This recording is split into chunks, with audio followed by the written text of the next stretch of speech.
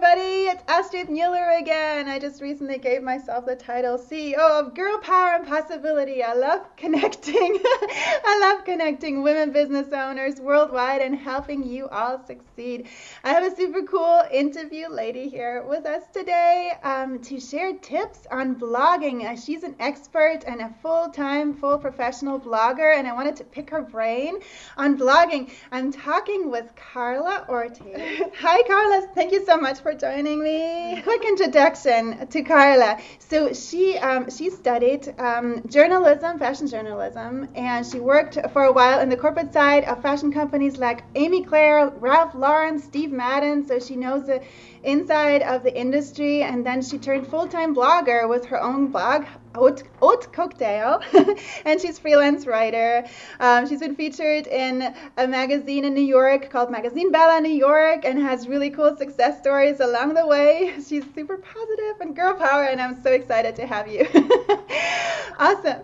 So do you want to tell people just a little bit more, like from your background, where do you stand today? What is your focus? You just came back from New York Fashion Week and covering it. Hence why I look like a hot mess, everyone. So sorry. I literally just got back from Fashion Week, so I've been like resting, and now today's just like straight to work. Is that your main focus at the moment? Your own blog and cover and writing for brands, or do you also do freelance writing? Like, where do you stand just today? Like your main thing? Well, right now I do my blog, and then I also write for other websites. Mm-hmm. Mostly I write for Latin-E, which is a Latino entertainment website. I write on fashion, and I also write on other lifestyle topics like food and cocktails. Pretty much everything I cover on my blog, I cover for them with a Latino focus. Yes. Yes. And then I have a sort of monthly fashion column on the fashion potential, and like how to start your blog and how to monetize and all this little like tips and tricks to, get invited to events and stuff like that. Yeah, I saw you do a seminar at the Fashion Potential as well, which occasionally pops up in New York on blogging, right? Yeah, that's really great. That's how I got to know you too. That's awesome. So let's pick your brain on, because I am doing all these videos for women business owners to help them succeed, and solopreneurs usually. So we often want to have a blog for our business to communicate our brand, and I want to ask you a few questions to you as experts, so we can kind of learn from you how to best do this. So one of the big questions that is always my thing when you start a blog, like how do you get it off the ground? It can take so long. Like, do you have any insider tips here? Well, it'll definitely take time. Like, there's not like a magic potion to start a blog and have it like, go with lots of traffic or whatever like that. But there's definitely ways to start a blog in a more successful, step forward and do things that will create more of a buzz and create more traffic to your website, and not only to your blog, but then your website, wherever you're presenting yourself for more business and whatever. Basically, the things that are the most important are consistency. If you're gonna have a blog on for your business, write consistent on it. It could be even if it's only once a week, but every once a week on Wednesdays there's a new blog post, or twice a week or 3 times a week. I think a good number is between 2 and 3 times a week to write on any blog, because then by promoting those blog posts and staying engaged on social media, I call it like you still alive. Like, even if I go through a lull that I don't like post on my blog that often, you can still find that I'm doing things and sharing stuff on my social media channels. But specifically talking about blogging, definitely writing consistently is really important. Sharing that post with your friends and through all your social media channels is really important. And not only that same day that you created the blog post, but how about scheduling posts for a couple of days ahead so people that missed it that one day can see it and come back? It's about creating that momentum and growing. There's lots of resources, mostly through social media channels, for you to share your posts, not only through your own personal channels, but there's groups and group boards and Pinterest and stuff like that that create even more traffic. That's awesome. How long did it take you to get traction with your own blog after you started it so that we don't despair, just waiting for people to Well, engage? I think once it's interesting because I started my blog just as a random idea. Like it wasn't, I wasn't thinking, oh, I'm going to start a blog. I'm going to be a blogger. Like it was never like that. But however, I can tell you that it was pretty quickly when I stopped doing it just randomly and I consistently started posting like 2 to 3 times a week. I remember when I became really, really religious about that, it started growing. I was like, oh my God, I started receiving these emails offering me like products to like style on my blog. I started discovering this blogger networks where I had opportunities to work with brands and maybe get paid or get like free product.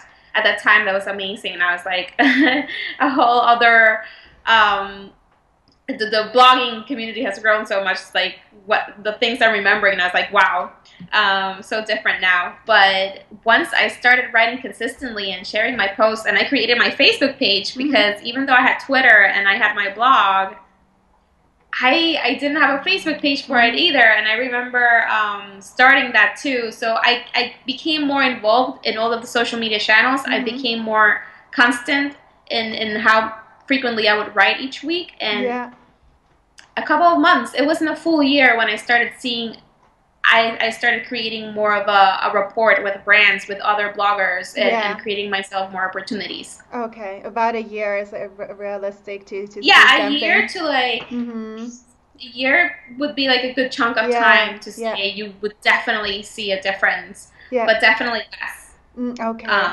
Oh, okay. Takes a lot of work with everything, right? Cool. My next question is, how would you recommend brands can get people engaged? That's like always a big question, but like, do you have any tricks up your sleeve, things you do, or how you can set up your mind, things? Yeah. What do you do to get people engaged? I think when I think about engagement, I think it's great content. I have this blog post that I've been so surprised how great it's done. I think I shared an experience that people are curious about, and so I had a really insightful perspective of it because I did it. I showed pictures of the process, and I also shared a lot of detailed information plus like fun tips. It was an in-office whitening treatment for the teeth. Yeah. So I guess a lot of people are like, oh, I want to whiten my teeth. And I don't know, that post has done great. And basically it was just, I got to experience that. And I got to tell you from the beginning of my experience to the end how it went and what it is. And a lot of people had like more questions. And, oh, I did not know that. Oh, like that tip about how to keep your teeth like whitened for longer is great. So I think it's quality. And it's not only about, oh, let's write about this and let's research and talk quality about something. I think when you experience something yourself, when you, as an entrepreneur, you have an expertise, you know about this. You studied it, you work on it every single day, you experience it in different levels with different customers and clients. You have an insight that your followers, your clients don't have. So I think it's about bringing that quality of content and this unique perspective and unique tips that are fun and different for people.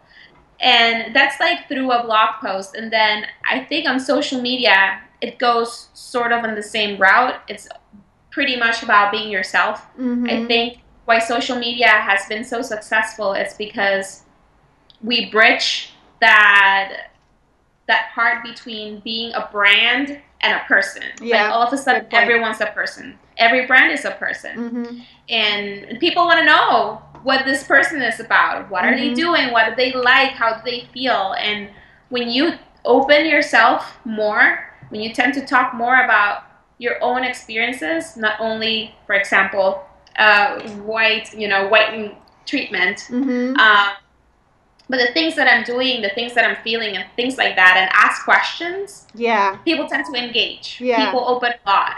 And it's a great way to start communication, even like brainstorm ideas with your same community of people.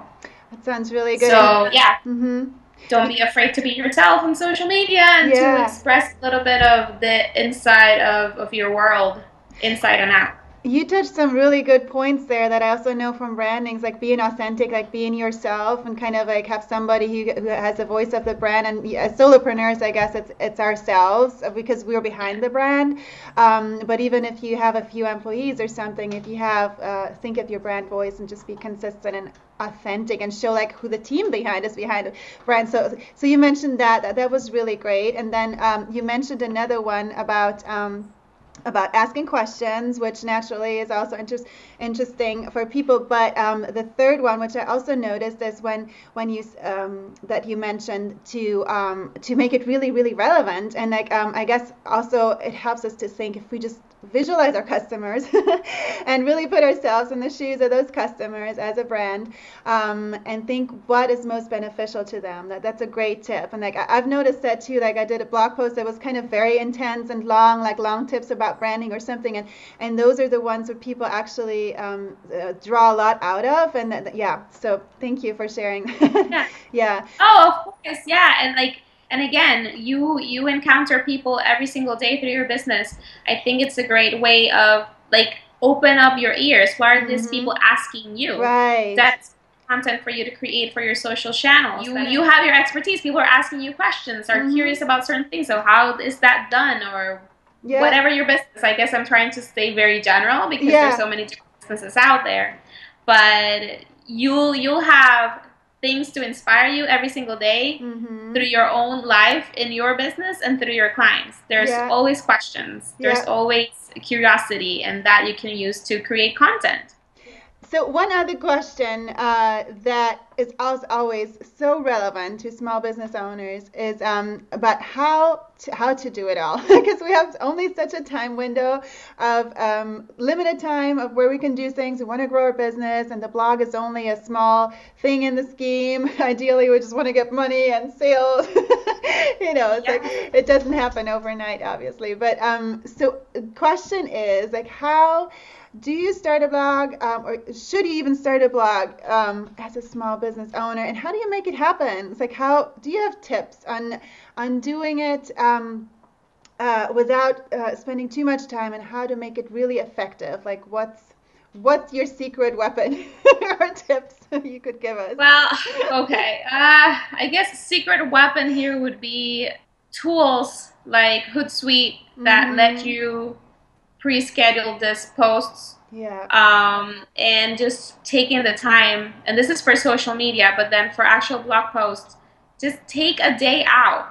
Day, like the same way you sometimes have a day for like paperwork or a day for like financial stuff, have like a social media day, and that day you can write a couple of posts maybe ahead of time for a couple of days or a couple of weeks, however you want to work it, and however frequently you post, I guess, because that'll give you more or less work. Work ahead of time. Like when you have things that are already done, ready to go live on your blog, it's way easier to focus on the rest. And when you have that time that you know that this time is time for this, it becomes easier because you're not thinking that I'm doing this while I should be doing this other thing. Good point.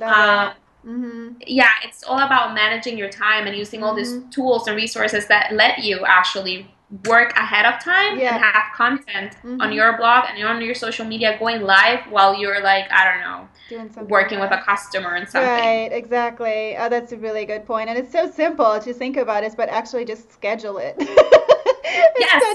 hardest part is the discipline of like saying, this is the day and I'm going to do it. It's the hardest part for everyone. Like the tools are out there.